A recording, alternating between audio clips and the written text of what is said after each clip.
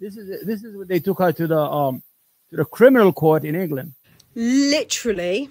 The first thing the solicitor who was defending me said was, well, I've seen the posts and I can tell you right now that unless you make it very clear that you don't stand with these teas, you will be going to court.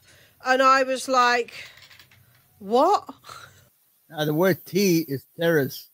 She's scared to say that in England. Right now, I'm losing a lot of money on YouTube. I had made only 61 cents in the whole month because my video are pro-Palestinian. I don't know if it's a coincidence. I don't really care about the money.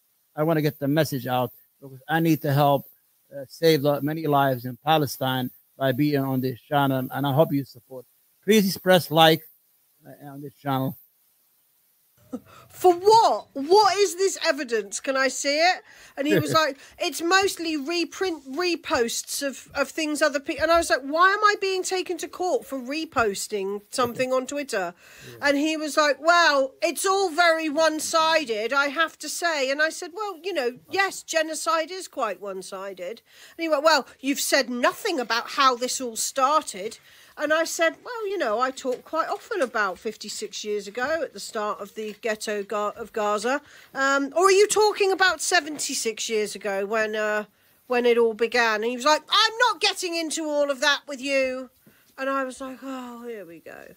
And then basically, they did their interview. And at the end of it, they said quite simply, if the Home Office determine anyone to be a T, then that's what we have to say. Otherwise, we can be taken to court and sent to prison.